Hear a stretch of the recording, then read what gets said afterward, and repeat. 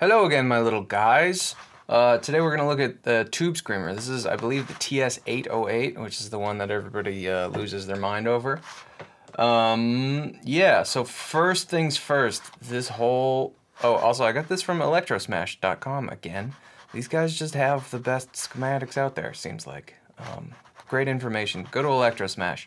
Anyway, this whole orange box is this JFET bypass switch. We're just going to ignore this because basically all it does is it's a really fancy on-off switch. So you can absolutely get the same Tube Screamer sound cutting out this whole thing and just going true bypass. Just connect the in and the out through a switch. So we're going to ignore that. And because of that, look at that, I got a simplified schematic without it. All right, let's get into it. Let me grab my little drawing tool here. So, starting with the power section. This is a fun little trick right here. You see, this is a 9-volt battery, and it's connected to this normalized pin of the power jack. So basically, this battery will power your circuit unless you have something plugged in to the power jack, in which case this connection gets severed, so this battery turns off to save the power of the battery. This is a little clever little thing. I like that. This is a nice move. More people should do that. I mean, it's pretty common, but you know, it's good. Anyway, this diode, I think, again, I said this in the rat video, if you guys watched that. This is probably not best practice, you know. It's good to have something here for reverse power protection, but we can do better than that now. Look up something else if you're designing your own pedal or you want to mod this or something. This capacitor is just to boost this 9 volts in case of like sudden power draw or a voltage spike or whatever. This will sort of stabilize that. And then we have another, this is a voltage divider, R33 and R32, between 9 volts and 0 volts. Yeah, just giving us a middle point there. This is 4.5 volts. You'll see this in schematics and stuff a lot, where instead of 4.5 volts, you'll see 4 volts 5.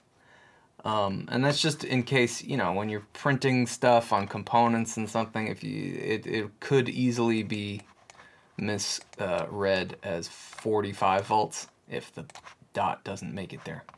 So they'll do, you know, 4v5. I don't know why I'm writing this again. You can read it. They'll do 4v5.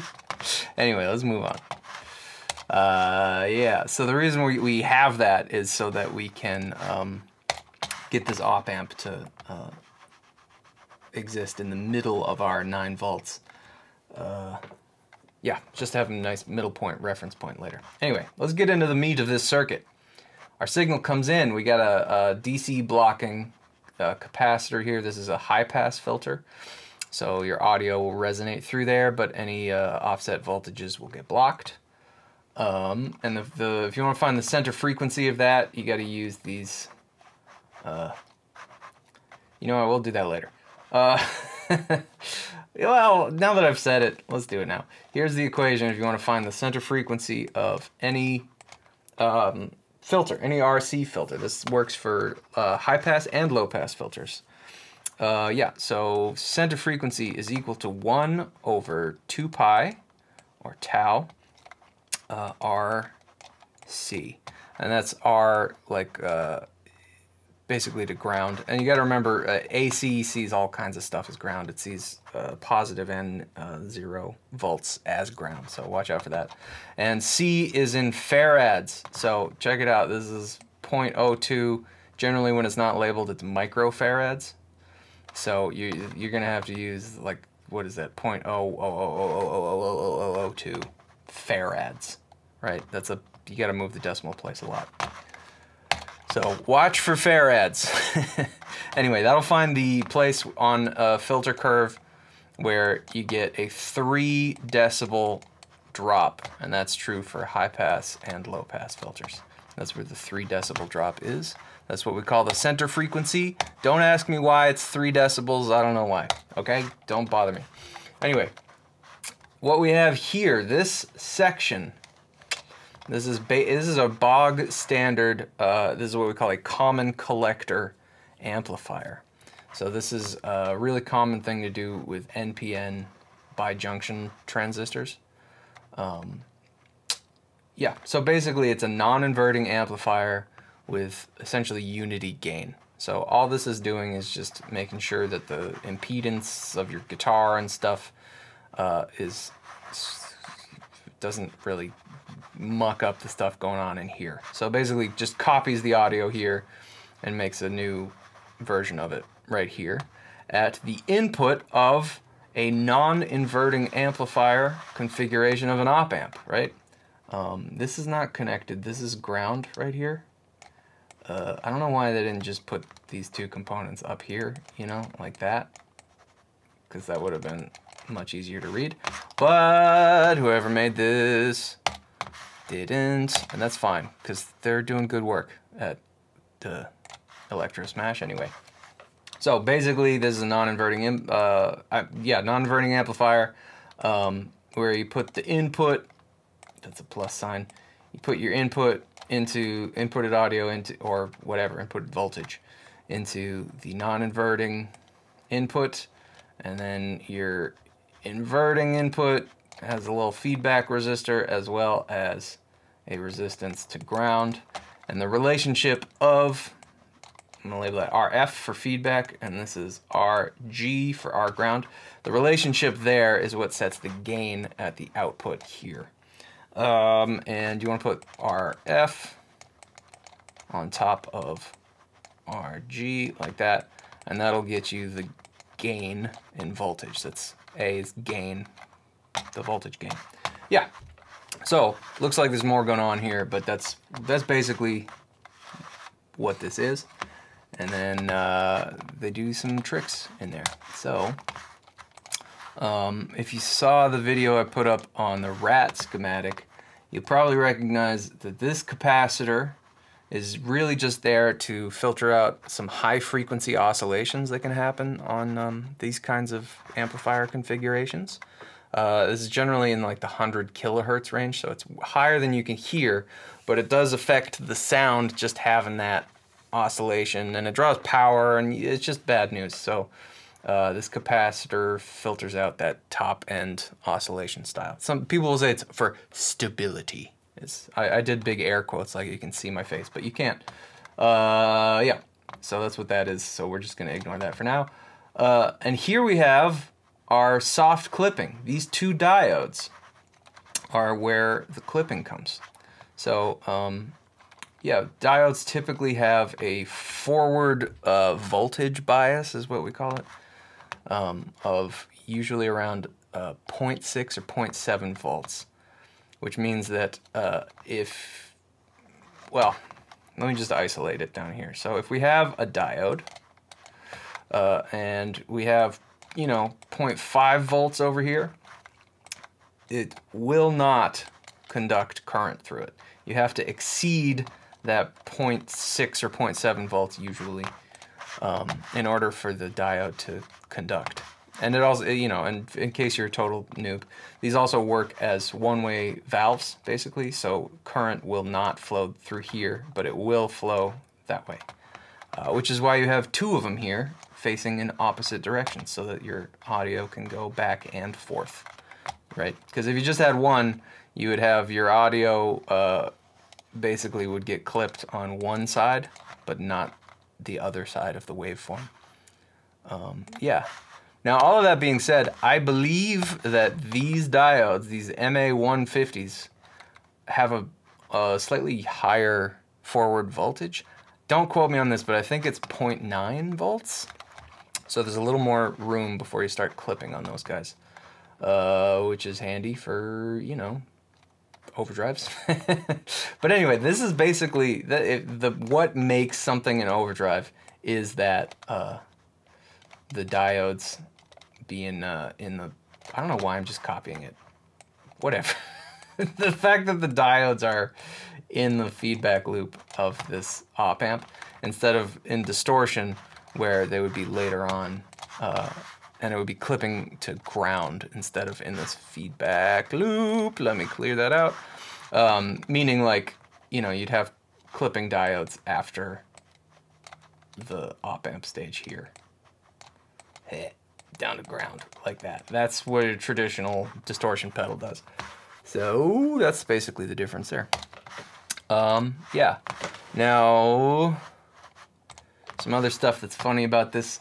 Here's our distortion level, or overdrive level. This is a little funny. I mean, typically you'll see potentiometers used like this. This is very common, but normally you also will connect these two legs, just because sometimes potentiometers can get weird when you turn them to their extremes, and it's just good to, this just prevents some weird stuff from non-ideal potentiometer stuff. Yeah, so that will increase or reduce our gain, right? Which, if you remember, AV is equal to our feedback to our ground, right? This pair of resistors is our RF. So just add them together, you know, so our minimum resistance here would be 51K, maximum would be 551K, because you just add them together. Now these guys kind of screw that up. So if you want to get really precise, you'll have to do more math than that, but that's how you would rough it. Yeah, and now down here, this is a fun little thing. They did something very similar on the Rat, if you saw that video. This is another filter, but it also acts as ground for audio, right? Because if you have a capacitor that goes down to ground, even if it's through a resistor, audio kind of sees that as a ground, which is how you get filtering, right? Because it's not all audio. It depends on the frequency, right? Like high frequencies like this stuff better than low frequencies. So it's yeah, there's a lot of math to figure that out that I'm not going to get into. That's basically what's going on here. Moving on, that's where the clipping happens. Everything's cool. You turn this up, you get more volume, more clipping. Turn it down, you get less volume, less clipping. Wahoo. Now, moving on over to here, we have another little bit of filtering. I didn't do the math on this. I don't know how much that's actually doing. But this is a low-pass filter, which means this is going to be cutting out some of the high stuff, right? Yeah. And then we get into this op-amp thing here. But more important, well, before we get into op-amp, we have this filter right here.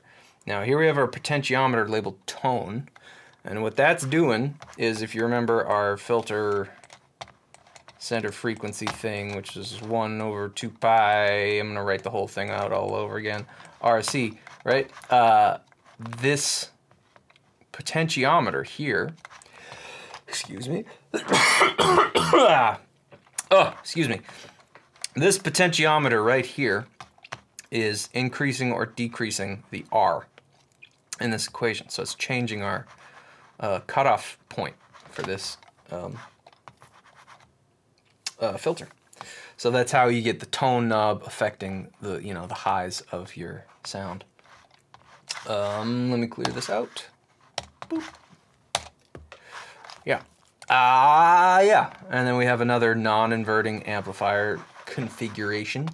It's basically the same thing as this guy over here, with a little bit more of a complicated feedback thing, but we don't need to get into that. It's filtering and buffering and amplifying. Yeah. We got another cap here. This is a high-pass filter which blocks DC so that you get the audio bouncing through it, but not any accidental voltage offsets. Yeah. And then what do we got here? Volume level. This is another, whatchamacallit, a voltage divider, right? Just like this one down here. If you want to figure out what the voltage divider is doing, V out, that's the voltage out, is equal to R2 over R1 plus R2 times the voltage in. So basically the voltage here is voltage in. The voltage between this node and the middle node of your potentiometer is R1. Oops, I didn't label that. And then the node from the middle down to ground here is R2. So, you know, that's how this knob is going to change your volume, by changing the relationship between R1 and R2 in this equation. So, you know, yeah, and the way I find it easiest to think about these guys is not to think about the math so much as to think about the center lug of this potentiometer. Is it closer to ground as you turn the knob, you know, that way? The center lug will get closer to ground. And if you turn the knob this way, you're getting closer to the loudest part of this structure, you know? Yeah. So that's basically voltage dividers. And then guess what we have right here? This bit might look familiar to you because it is another common collector amplifier. It's basically the same thing as over here. In fact, let's look at the components. Okay, so we have a different input capacitor. We have 510K to our reference voltage. That's the same. 9 volts right to the collector. That's the same. 10K from the emitter down to ground. That's the same. And then, oh, interesting, there's a little 100 ohm resistance, the output, but there is none over here. Interesting difference. Yeah, and then that, you know, this is obviously another high-pass filter that blocks DC. Ooh, I'm talking about a thing, this cap right here. No more DC stuff coming out of there. Not that they're, well, anyway. There would be, actually, yeah. Because this is biased to our 4.5 volt reference stuff. So now this capacitor gives us a 10K output impedance, but it also biases this node to ground so that our audio is bouncing around 0 volts up and down. Yeah, and that's the tube screamer. So you can think of it in basically 4 stages, right? There's an input buffer right here. There's a non-inverting amplifier with soft clipping, right? That clipping's happening here with these diodes. And then here's the amount of gain. We have a filtering section that also has another little bit of a non-inverting amplifier with, I mean, with some, you know, I don't know. There's probably a name for this specific. It's not Salin key, but it almost looks like it a little bit. But whatever. There's a probably name for this specific type of filtering. But I don't know off the top of my head. Yep. And then we have volume control. Boom. And output buffer. Yeah. Did I say 4 parts? I guess that's 5. And then the filter section. Let's call it 6. Yeah, so if you can understand this guy in smaller bits, it's easier to analyze these guys. You know, once you can start to recognize these big structures, all of these pedals start to look just like little Lego blocks. You know, you just put a buffer, and then a non-inverting amp with some clipping, and then a filter with another op amp in there, and then you got a little volume thing, and then another buffer on the output. That's the same as this, you know. So yeah, that's how you do it. That's how it's done. That's what a tube screamer is. And again, this is, you know, there's also the funny buffer switch thing, but we're not gonna, we cut it out. Let me just go back to show you. Yeah, this whole thing. We could analyze this, but honestly, I don't wanna. It's kind of cool. It is a novel, like, just look at this crazy routing stuff going on down here. This is an interesting way of switching. It really is, but it doesn't affect the sound that much. So we're gonna ignore it. Also, these switches in the tube screamer just break constantly. They use these tiny little, they're bad. So, not that momentary switches in general are bad, but the specific ones that they use are not good. So that's the tube screamer. That's the 808, the TS 808. I hope that you enjoyed this. Like and subscribe, you know? Leave a comment about if I got one of the equations wrong, or if you think my hair looks stupid. All right, I'm gonna stop talking now. Have a nice one. Goodbye. Oh.